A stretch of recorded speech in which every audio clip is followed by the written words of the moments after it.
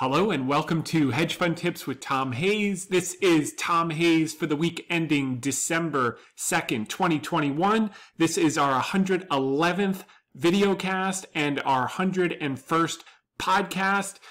So we've got a lot of great stuff to cover today. Some great news came out today that we've been talking about and waiting for the last handful of weeks. So that's really nice to see. First, I want to thank Allie Thompson, Stephanie Brooks, and Brad Smith for having me on Cheddar TV this morning. Nice segment. You can click here to watch it. We're going to go through some of the details of that later in the call, particularly about the Fed and some of the decisions that they're making. Also want to thank Alexis Christoforous, Karina Mitchell, Taylor Clothier, and Colin Foley for having me on Yahoo Finance on Tuesday, and we'll go through those in a short while. Also want to thank Brian Curtis, Juliet, Sally, Yang, Mark, Siniscalchi for having me on Bloomberg Radio on Monday. So it's been a busy week there. And then finally want to thank Devik Jain and Amber Warwick for including me in their article on Reuters on Monday. And this quote was about if Omicron did become a major issue, it would have to be bigger than Delta waves we just went through. There's no question that the Fed taper would either be paused or delay. You may get a little whiplash back and forth with headlines in coming weeks, but on balance, people need to have exposure into year end. So we've seen that up and down each day this week, and now it looks like we're getting a little bit of follow through. A couple of the key quotes I want to cover in the context of this volatility that I thought were important. Philip Fisher, the stock market's filled with individuals who know the price of everything and the value of nothing. And you can tell just by talking to people when you talk about a company and they say, well, it's trading at XYZ dollars. And I say, okay, well, what's it worth? What do you mean what's it worth? Well, what do they do? What's their earnings growth? What's their cash flow yield? What are their growth prospects moving forward? What's their earnings growth over the next 5 years? How's it trading in relation to that earnings growth? And they just have no clue. So you just move on to the next conversation. Peter Lynch, everyone has the brain power to make money in stocks. Not everyone has the stomach. If you're susceptible to selling everything in a panic, you ought to avoid stocks and mutual funds altogether. That came in perfect handy this week. You know, it's interesting. I went through every single position in every one of my accounts, every client account, every single thing yesterday. And as odd as a day yesterday was, I was like, if I had available cash, I would buy every single one of these positions right here at this level. And then I went to dinner, and there was nothing more to think about. And sure enough, today we just had a rip-your-face-off rally and a home run, so which was pretty exciting to see. Charlie Munger, the big money is not in the buying or selling, but in the waiting. There's no question about that. And then finally is Seth Klarman, and I thought this was really interesting. Successful investors tend to be unemotional, allowing the greed and fear of others to play in their hands. By having confidence in their own analysis and judgment, they respond to market forces not with blind emotion, but with calculated reason. Successful investors, for example, demonstrate caution in frothy markets and steadfast conviction in panicky ones. Indeed, the very way an investor views the market and its price fluctuations is the key factor in his or her ultimate success or failure. You know, on days like yesterday, I'm looking at like, what do I have in the portfolio that's at or near fair value that I determined when we went into the position, and can I use that cash to buy some of these that are trading dramatically below fair value? And that's what I'm thinking about as I go through all the positions is, how can I benefit from this opportunity? The efficient capital markets theory is nonsense. It's periods of dislocation when everyone's crazy and you can get great businesses on sale. That's how you make your knitting over time, and that's exactly what's being served up. Whether it's Omicron or it doesn't matter what the headline is. It's dislocation creates opportunity, and that's that. And Kalanovic was out with this note, who I like him quite a bit because we often are thinking along the same lines. He says, buy the dip as Omicron may accelerate the pandemic's end. Now, I wasn't thinking about Omicron in the sense of ending becoming the pandemic's end. I was thinking about it in terms of Delta, like this, we'll get through this. This is no big deal. But what he said that was really clever, he goes, Omicron could be a catalyst for steepening, not flattening the yield curve, rotation from growth to value, sell-off in COVID and lockdown beneficiaries, and rally in reopening themes. We view the recent sell-off in these segments as an opportunity to buy the dip in cyclicals, commodities, and reopening themes into position for higher bond yields and steepening.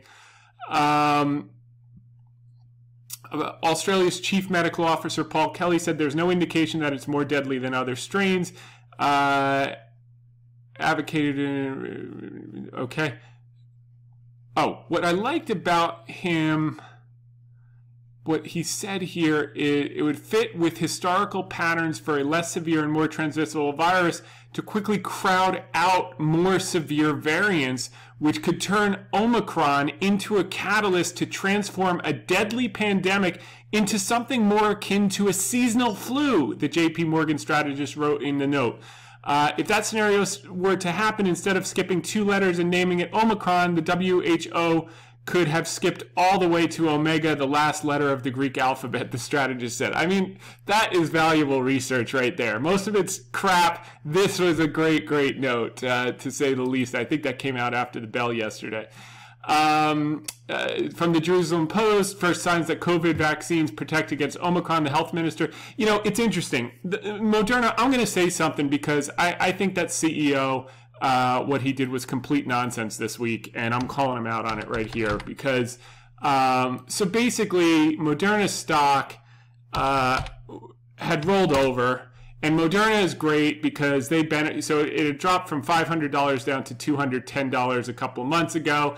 And then, when it was looking like we would need these new vaccines and variants, they're kind of the guys that you think of they can get a new vaccine made in 90 days, and they're so innovative in all this stuff. And he went on, because it was in his interest, because his stock was down 60%, and said, I don't think any of the mRNA vaccines are going to hold up to Omicron. He had zero data to say that, and he came out and did that because it bumped up his stock like 20%. And then the good news is Pfizer came out and said, not only basically do we think ours will handle it with the booster, but we've got the pill Paxlovid, which is 89% effective, which is pending approval, and it's going to work against Omicron. And so he basically shot himself in the foot, and I think Moderna goes the way of the dodo bird, and I think Pfizer's going to run the show and run the whole table moving forward. And what was annoying about what this CEO did, and I think completely unacceptable, is on the same day, he voiced 2 completely distinctive opinions. So he was relatively sanguine, and then to the Financial Times, he did that overnight article which tanked the market because there was no new data that came out to have him change his view. It was just the fact that his stock would benefit on the basis of that. So, these guys, you have to read between the lines and understand where they're coming from, because that had a big impact on the market, and it created a great opportunity. We did top up Boeing on the basis of that, nonsensical movement in the market on the basis of this guy just, basically putting his finger in the wind and making stuff up as he goes along before he had the data, which was really sad to see. But ultimately it backfired on him, because now everyone has in their mind that the Moderna vaccine won't work against Omicron. That's what the CEO said. And the Pfizer vaccine will. And I think that's going to give Pfizer a durable advantage moving forward, because they dealt with the facts, not pitching nonsense. So that's that. If you could tell, I don't have any strong feelings about that one. So, okay, Pfizer executive expects vaccine to hold up to Omicron. That's from Bloomberg. Europe finds only mild or asymptomatic Omicron cases so far. Same thing in California. Okay, now let's get to the big thing today, because BABA was trading up. Then it traded down when the SEC put out their recent commentary on the VIE structure, and now it looks like it's closing the day about back to break even, it looks like. So it's basically a non-issue. So the change, what happened is, and let's just go through this so we can put it to bed. I think this is going to be a complete non-issue, but the solution, if you're worried, and it's in our view, it's such an incredible business at such a great price right now, and we'll cover a little bit about that. That if you want to just own the company and not have to worry about listing, delisting in 3 years out and all the nonsense, you can just call your broker and tell them to swap out your US BABA shares ticker for Hong Kong BABA shares ticker, I think it's 9988, and you'll get you'll get the same type of ownership. It's just it'll trade on the Hong Kong exchange versus the US, so that will basically, if the Chinese government decides, no, we don't want to allow our companies to comply with the PCAOB over the next 3 years, you don't have to worry about it getting delisted in the US 3 years from now. And in Hong Kong, the Chinese government's giving them exceptions for and encouraging VIE structures on the Hong Kong exchange. So it just kind of takes that out of it. And then as all this nonsense goes on and off about can they list, can they not list in the US, blah, blah, blah, you won't care, because even if the stock goes up and down in Hong Kong, you'll just use those opportunities when you have a little extra cash to add to your position and increase your ownership in the company, and nothing basically changes. The only thing that changes, if they don't come to a resolution over the next 3 years, then you may see a year or 2.5 years out that the prices start to diverge. Right now, they're trading in concert, meaning if it's up 2% in Hong Kong, it's up 2% in the US and vice versa. Whereas, as you get closer to that 3-year kind of cutoff, you may see that, Hong Kong, it's up 2%, US, it's up 0.5%. That's when you have to start to worry. We're far away from there, but the solution is easy, and you can do it now. If you're worried about that, just swap out to Hong Kong shares. Not a horrible thing to do, but I think will ultimately prove to be unnecessary. And if we move ahead on that front, it'll just be on the stock. We won't touch the options. And do it that way. So anyway, so here's the deal. What change did the U.S. make? Under a law signed in December 2020 by President Trump, a month before he left office, Chinese companies may face delisting starting in 2024 if they refuse to show financial information to American regulators. Rules developed by the U.S. SEC to carry out the law require that audits done for Chinese companies be made available for inspection by the U.S. Public Accounting PCAOB, okay, U.S. Public Company Accounting Oversight Board, and a quasi-governmental body created by Congress 2 decades ago to improve the integrity of audits. China has refused to let the PCAOB examine the audits of its firms, citing national security concerns. On its website, the PCAOB lists close to 50 countries where it's been given access to company audits, and just one, China, where access has been denied. What change did China's make? In July, China's internet regulator said companies hoping to go public outside the mainland will first be required to undergo cybersecurity and national security reviews if they hold data on at least 1 billion people. Many of China's technology firms have near monopoly in their fields and vast control of user data, and the Chinese Communist Party appears intent on making sure that sensitive data can't be accessed by foreign regulators. A month earlier, the ride-hailing company Didi had rankled Beijing by proceeding with its U.S. IPO, shepherded by the who's who of Wall Street banks. Even after authorities had expressed concerns over the security practices, China regulators have asked Didi executives to prepare for a possible delisting from U.S. bourses, according to people close to the matter. So, Is China trying to discourage foreign ownership of its companies? Quite the opposite. China has opened the door to full foreign ownership of financial service companies and local banks in recent years through those strict limits remain on foreign investment in certain areas such as internet, transportation, mining, and media companies. The so-called variable interest entity VIE structure was developed as a way around those limits under the VIE, which was pioneered by now private Sina Corp. In 2000, a Chinese company receives foreign investment via a shell company incorporated in such places as the Cayman Islands or the British Virgin Islands, outside the purview of Chinese regulators. Legally shaky and hard to understand, the solution nonetheless proved acceptable to U.S. investors, Wall Street, and the Communist Party alike. What could be coming next? In July 2021, Chinese regulators said they're to be considering requiring firms that have already gone public using the VIE structure to seek approval for additional share offerings. Not their current listing, but additional share offerings. This category includes Didi as well as e-commerce giant Alibaba, which raised $25 billion in a 2014 debut listing on the New York Stock Exchange. Okay,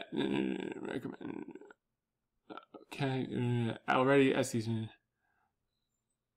Okay, so that's the story. So today the SEC kind of put that out for a press release. Rules set forth the submission and disclosure of requirements mandated by the Act. So starting next year, they have to do that 3 years in a row. So that's what gives the 2024 deadline. If they haven't met allowing the PCAOB, then they will potentially be delisted at the end of 2024.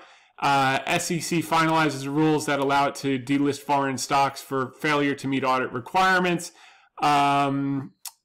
So these stocks, like the algos traded them down as soon as that hit the tape, and now it looks like they're going to close potentially positive because it was already known. It was just the automatic reply. But again, if you love the business, and more than that, love the business at this price, and you don't want to think about the two share listings diverging a couple years from now, you can just do that now, and then you can focus on the business. And every time you get one of these silly headlines, if you've got cash around, you can just add to it over time and get a double over the next couple of years, double, triple, maybe, based on some of the things that we believe about the business and the company. So,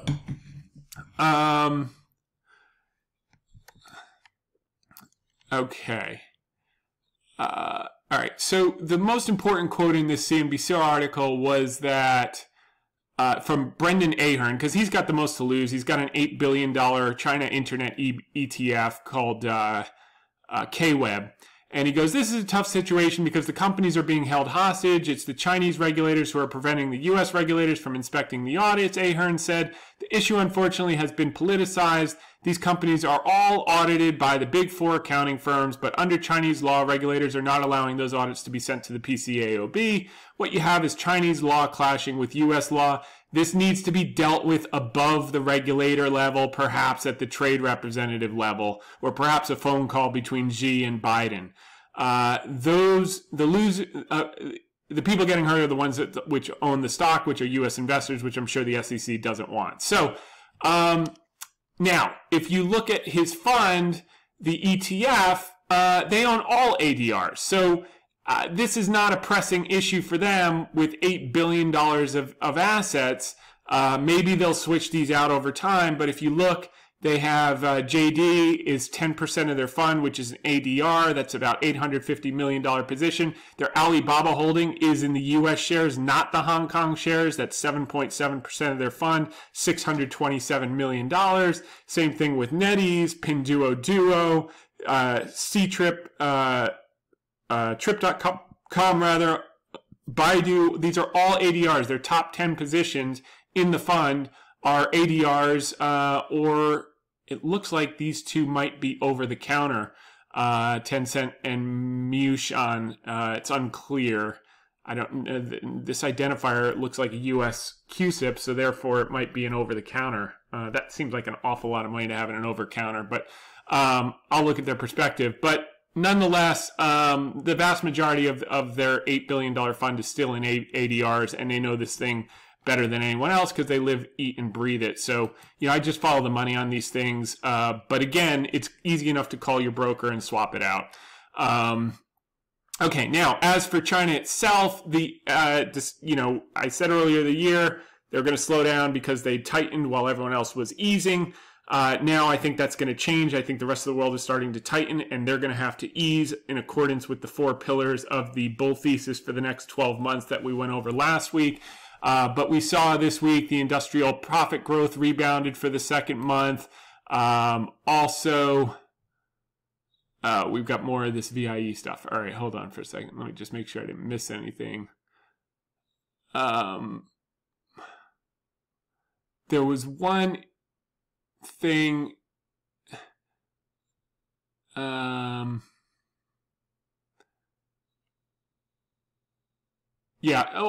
basic point is that the Chinese government is giving a nod to the VIE structure in Hong Kong. So that's really the key takeaway from some of these articles.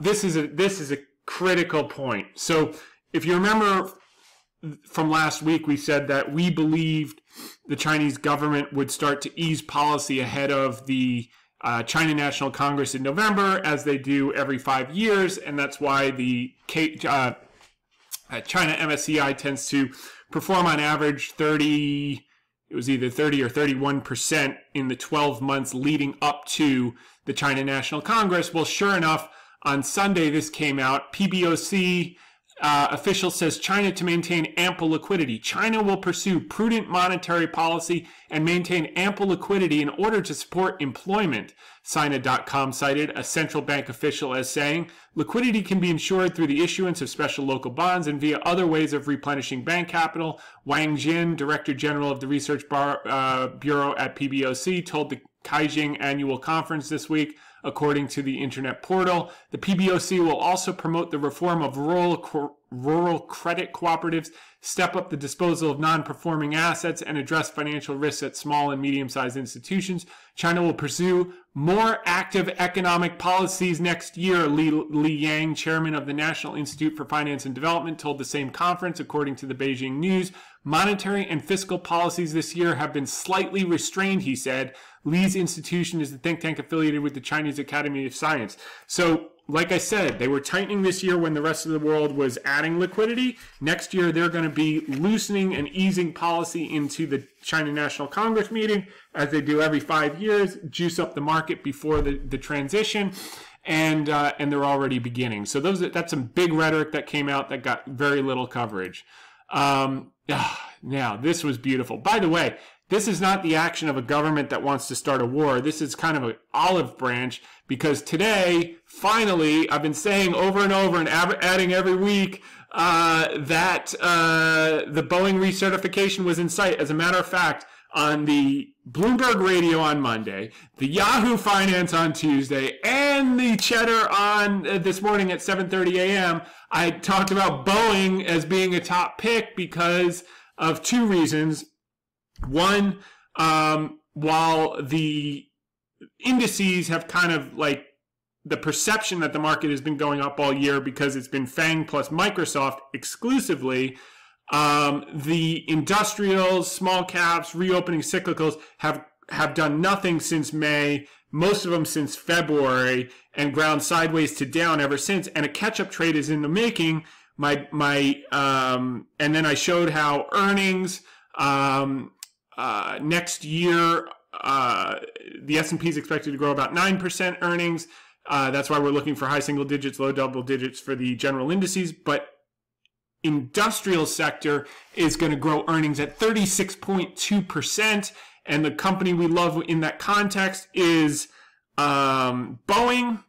And I said, as all this volatility is going on, particularly like during the Yahoo one when the market was down, and the Bloomberg one, and this morning even the futures weren't up that much because the news hadn't come out for Boeing yet. We said that a catch-up trade is in the works, and that Boeing would have recertification. The CEO Dave Calhoun said on the third quarter conference call, he had confidence that we'd get the recertification. That is nowhere near priced in, were my exact words on the call. And if you recall, in the last 3 weeks, I said I'd be hard-pressed to see a recertification happen and the stock not go up 20 or 30% over the following few weeks or couple of months. And today alone, the stock's up 7.35%. With 20 minutes to go before the closing. By the way, BABA just turned positive, so the algos realized, wait a second, we're selling this thing off on old news. But leaving that aside, so Boeing's production on the 737 MAX is now going to go up from 19 a month to 31 a month by Q1. We're going to start to see orders pour in. So I'm very, very excited about this because it just felt like such a grind waiting for Boeing and waiting for BABA. So now we got one off the mat, and now we're going to get BABA. I think is finally going to get going here. You've got the Investor Day meeting on December 16th and 17th. And the fact that China cleared the 737 MAX and recertified it today tells me they're tired of the wars. It's not helping them. And in which case, maybe they can come to some diplomatic solution on this delisting. Because I got to assume the last 20 points is attributable to fear about this delisting and VIE. Because the business itself, you're buying it for 2017 prices. Revenues are up 350%. Profits have doubled. Earnings are going to grow 14% next year after being down a bit this year due to the regulatory crackdown. They got a plan to go from 1.24 billion users to 2 billion. You can't replicate this. Yeah, there'll be competition, but their AWS equivalent, the cloud, which is what drove the boat for all of Amazon's growth, their Alley Cloud is growing faster than AWS, and it's growing big time outside of China. It's just a franchise. When you can buy it at these levels, the average multiple for the last 10 years has been 28 times, or 8 years, it's only been public since 2014, has been 28 times earnings. It's trading at 12.5 times next year's earnings. So all the value players are going to step in, whether they buy it in Hong Kong or they buy it in US, it doesn't matter. And that thing's going to get off the mat. And by the time people wake up to it, it'll be at $200. And then people will get interested around $250. And that's when we'll start peeling out $260 and probably hold the rest, some at $300 and then some for the long term at $400 plus. And that's that. And that's why you saw Buffett's quote, money's made in the waiting. And honestly, most managers, if they don't have the right partners, they can't go through the waiting because, people who aren't wealthy can't deal with the fluctuations. They don't understand how to value a business. But when you have wealthy partners, they get it. They've been through it. That's why they're wealthy, and they stick through the short-term noise, and they get the long-term doubles and triples. So you just have to attract the right partners over time. And okay, moving right along. Factory activity unexpectedly grows as some bottlenecks ease. We've been talking about that. Everyone was worried about that. I said that would be done probably by the end of the first quarter. It's already easing up here in the fourth quarter. Macro Charts put out this indicator, I guess, a couple hours ago. McClellan Oscillator hit bottom 1% of all days since 2007. It's interesting. We had all 10. We listed these last night, actually, in our article, which we'll go through, when we said we think the market's going to bounce here and here's why, and we listed like 10 of these indicators.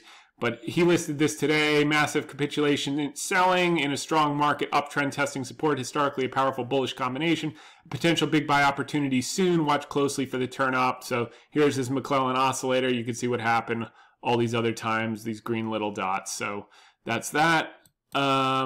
Okay, speaking of industrials growing 32% earnings next year, well, look here. Is this a good time to be buying or selling industrials? Boom, it's down to percentage of S&P industrial stocks above their 20-day emerging EMA. Only 2.7 exponential moving average. Only 2.74% of the S&P industrial stocks were above their 20-day exponential moving average as of last night. And you can see in all these cases where it hit even 10%, it was a huge buying opportunity. 8%. Even during the pandemic, that was when you wanted to be buying. Before the pandemic, 4%. So, and Boeing's one of the biggest industrials. up now almost 7.5% on the day. Very exciting times. Okay, so let's take a look at how some of the indicators are looking right now. The equity put called 10-day moving average is closer to a buy area than a sell area. It's peaking. We could get some more. Look, we could get a bad headline tomorrow, like, oh, 5 people died and market will be down 500, and we'll be saying, okay, do we have cash to buy anything? What are we going to buy? We'll be doing that. But I think we'll probably see some follow through on this bounce. Maybe a little back and fill, and then a follow through in coming weeks. There is one risk that's bigger than Omicron, is stupidity by the Fed, and I'm going to talk about that. I talked about it on Cheddar on Monday, and I'm a little worried about Chair Powell because he made a huge mistake in December of 2018 and tanked the market in December, 16% in 24 days. It was the worst December since the Great Depression, and he knowingly continued to tighten because he had this idea in his mind that he was going to follow through on his plan. And the data was telling him, and the market was weak in October and November, and he did it anyway, tanked the market. It was down 16% for the month, 25% from its recent peak, completely unnecessary. And then Steven Mnuchin, who's the best public servant we've ever had in the history of the country in terms of knowledge and skill, he came in on Christmas Eve, called all the banks together, backstopped it, and turned it around, just like he did in February of 2020. The problem is, if Powell screws up again, we don't have Steven Mnuchin to fix the problem. He's not at the Treasury anymore. So it's worrisome, and it's worrisome because he wants to accelerate taper. Here's a guy who spent the last year and a half convincing the world that inflation was transitory. And the second he gets reappointed, he wants to accelerate the taper. And all of a sudden, transitory is not a word. We should get rid of the word transitory. Well, you made it up, so you get rid of it. And I think it's irresponsible because he doesn't have all the data on Omicron yet. You won't have that for another 2 to 2.5 weeks. And why tighten? I mean, just stick with your plan. You're already starting to remove liquidity. It's a net add of liquidity until the taper's over because they're taking down the amount of liquidity that they're adding, but it's still, above zero, obviously. But why rush it? What's so important about the extra 3 months when you have this variable that you can't quantify before December? So before your December 14th, 15th meeting. And doing something stupid like that would be the equivalent of what he did in December of 2018. And it's just completely unnecessary. Just let it go. And if you get the proper data in 2 weeks or 4 weeks, you could always either call another meeting or at the next meeting accelerate it. Once we know where we are, oh, it's another delta, we'll get through it. Fine, we can accelerate it if we want to. I mean, it's not a big deal, but to accelerate it right now in an information vacuum is irresponsible, and the market just doesn't need it. And the market told you it didn't like it this week, so don't keep doing it. It doesn't make any sense. It's going to slow growth, and people have enough uncertainty to deal with right now. So a little disappointing in Powell since his reappointment. His actions have gone back to the early mistakes when he was just appointed. Then he mended his ways after he nearly threw the economy and stock market off the cliff. And apparently he didn't learn his lessons because he's intimating he wants to make the same mistakes a second time. So let's see if he gets his act together before the 15th or before the next meeting, and just say, look, I want to accelerate this. We're going to hold off until the next meeting just because we don't have complete and accurate information on Omicron, but that's where we're thinking. And that's a reasonable thing to do, and that's fine. But the other thing that I'm worried about is that you have a situation where he's fighting yesterday's war today. I mean, commodity prices have rolled over in the last 90 days. And like I said on November 4th, it works on a lagged effect. You're not going to see it in the grocery store, the fact that soybeans rolled over in the last 4 weeks, for another 3 months. Same thing with lean hogs. You're not going to see it on your bacon prices until summertime. That is something that we have to be careful of, to get too tight too quickly when prices are already in a self-correcting mechanism. And we'll look at some of the pictures in just a second. So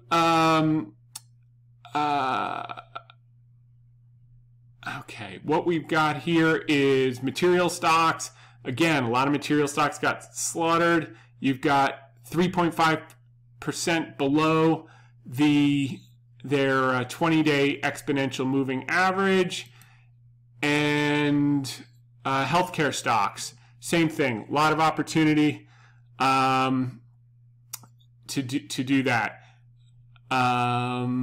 So you're seeing most of these indicators are at areas that you want to buy. National Association of Active Investment Managers are still a bit overweight, so they might peel down if we get some more volatility in coming days. We'll see. But this PMO by all is at 0. 0 is an area where you want to start to buy, not sell. You can see it all across the way. Even during the pandemic, that's where you want it to be a buyer. And that's an indicator that I look at regularly. Same with PMO by Dow Jones Industrial. PMO by S&P 500, it's down to 10. At these levels, you want to be a buyer even during the pandemic, and so on and so forth. So most of these indicators are saying the risk reward in coming days and weeks favors being a net buyer. So, you know, on red days, you top up like yesterday. On green days, you just sit on your knees. But here are the McClellan oscillators like Macro Charts was talking about, and we put a lot of these out last night. And it was telling us to take action. So that's that. Okay. Moving on to the article of the week. You have, okay, backward-looking policy, forward-looking opportunity. On November 4th, we made the case that commodities were starting to roll over and impact would be felt by consumers. Okay, so we just talked about that. You can see the commodities here, corn, soybean. So why are you tightening into prices that are rolling over? Lean hogs down from 120 to 80. Oil's rolled over. And the OPEC just agreed to continue with their plan to increase 400,000 barrels a month. So orange juice, cotton, cocoa, lumber we saw crashed a few months ago. Sugar's rolling over. Even inflation expectations, inflation break-evens have moved down from 5-year break-evens have moved from 3.17 to 2.7 in the past 2 weeks. So again, you know, this is not the time. This is the time to sit back and see what impact this rolling over has on prices. Give it a few months. Certainly push off the rate hikes until after summer. But even the taper, if you want to, you know, stop increasing liquidity, that's fine. But you don't have to withdraw liquidity sooner than is needed. Certainly not sooner than the original plan, which the market had already digested. What's the rush is the basic question. Okay, so we've gone through a lot of this about the Paxlovid, about the generally strong economic numbers.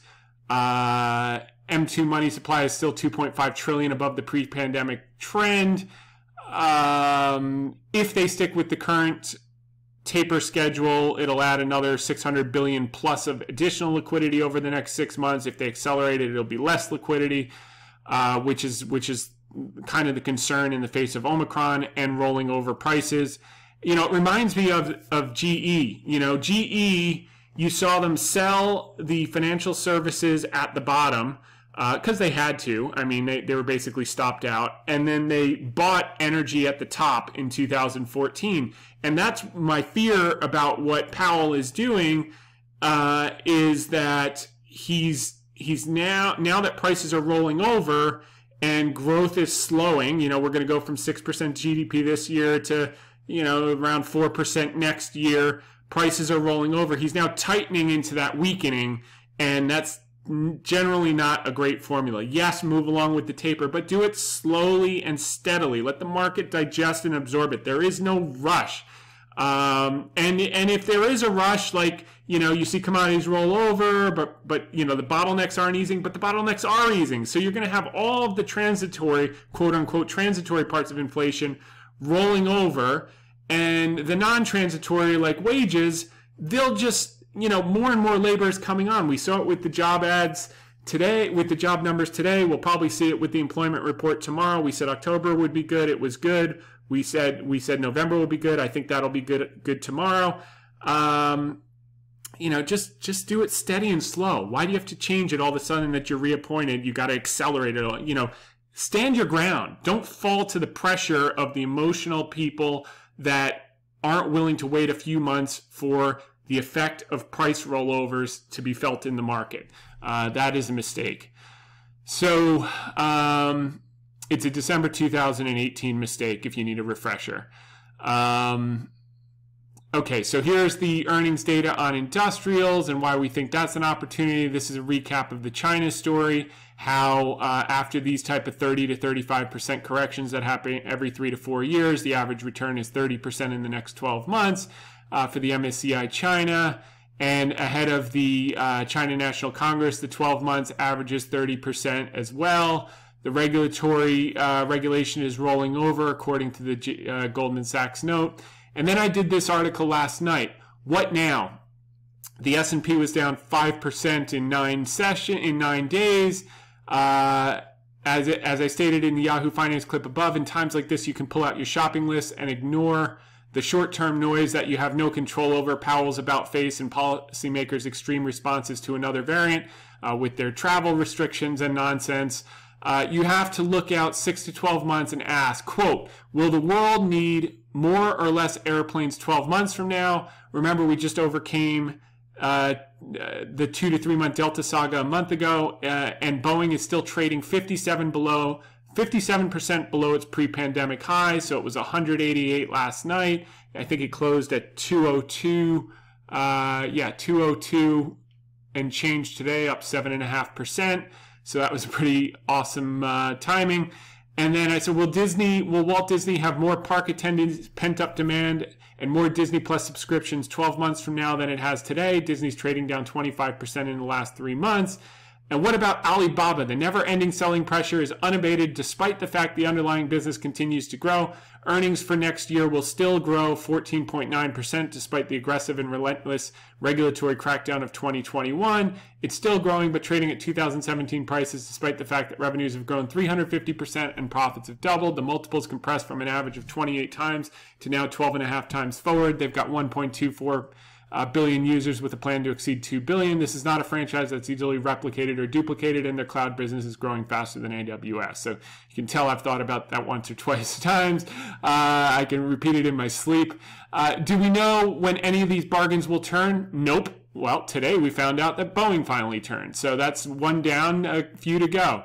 But we're betting soon, and if you buy the highest quality franchises in the world when they're on sale, you're amply rewarded even when it takes a bit longer than you expected due to exogenous events outside your control. Time is your hedge, and when they turn, it comes big and it comes all at once.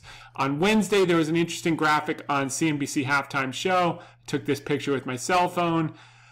And basically what it is, the summary is buy laggards in December as they outperform over the next 12 months. They took the data from 2011 to 2020 and measured stocks that had fallen 10% or more through the end of November. If you bought them on December 1st and held the next 12 months, the average return was 18.7% or 4.3% greater than the S&P 500. There are a number of short-term indicators that point to a near-term bounce, but we will need confirmation from the Omicron data and the Fed decision before knowing if any new bounces are sustainable short term. That's why our focus is to take advantage of buying only the highest quality businesses that we believe will be bigger 6 to 12 months from now, regardless of what Omicron and the Fed do in the short term. Here are a few of the indicators that I'm looking at right now that are saying that odds favor a bounce in coming sessions. So this I put out last night before the 600 point rally on the Dow.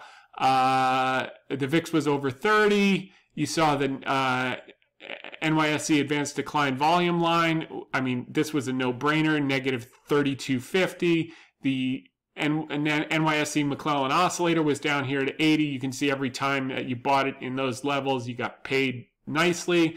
Bullish percent of the S&P 500 was below 50%. That's been a solid buying place. Same with the NASDAQ advanced decline down below 2250. The McClellan oscillator was negative 80. Again, these have been buy opportunities, not sell opportunities. Same with the advanced decline NASDAQ. Advanced decline issues for the NYSE was down below 2,000. That was a buy, that was a buy, that was a buy, etc., etc. The PMO buy all, one of my favorites, was at 0. And the PMO DJIA, we've covered a bunch of these. The PMO SP by SPY was at 10. Again, buy all around. The NYSE 10% volume index was at negative 200. That's been a buy point the last half dozen times. And the AAII bulls, retail bullish sentiment was wiped out. Fear and greed was at 22. This extreme level, 10 to 20, is a buy versus sell. You can see it all the way back through the last 2 years here. And we're using the short-term volatility to add to high-quality franchises that'll grow over the next 6 to 12 months, despite policy and virus surprises along the way. We do it steadily, methodically, on down days, and not all at once. Here's the economic data of the week. Pending home sales beat on Monday. You saw a, let's see, manufacturing... crude oil inventories had a draw of 900,000 barrels, expected to draw 1.2, so less than expected. Continuing claims went down again, which is why I think tomorrow's jobs report will be good. Initial jobless claims came in less than expected, 222 versus 240. And that's all the data for this week. So good week, one down, a couple to go. Now we're waiting for BABA to have its day in the sun. We don't know when, but we do know it will, whether you own it through U.S. or Hong Kong. And this is a nice start. So big bounce today. Tomorrow we probably get a little bit of a scare, and then we should get some follow through moving into year end as we get more data on Omicron, and hopefully the Fed stays reasonable and lets this recovery work a little bit before getting too antsy, particularly since prices have been rolling over for the last 90 days. So with that said, thanks for tuning in this week. We'll be back next week, same time, same place. Happy holidays to everyone, and make it a great one. Bye for now.